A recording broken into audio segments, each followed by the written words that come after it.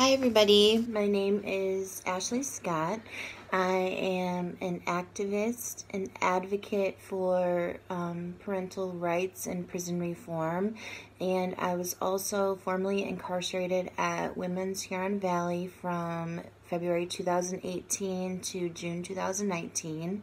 I gave birth to my son Remy while incarcerated, and so basically I'm just going to share a little piece of my story with you guys.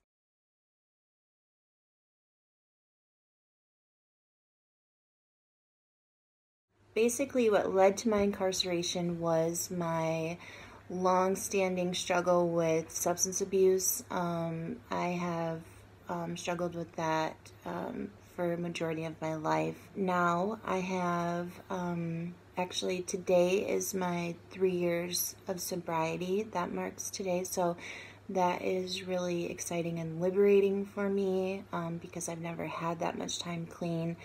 But what led to the incarceration was a relapse on benzodiazepines after 16 months of sobriety. And obviously the court system frowns upon that seriously. And being pregnant, the judge just looked at that and thought that the only option was prison for me.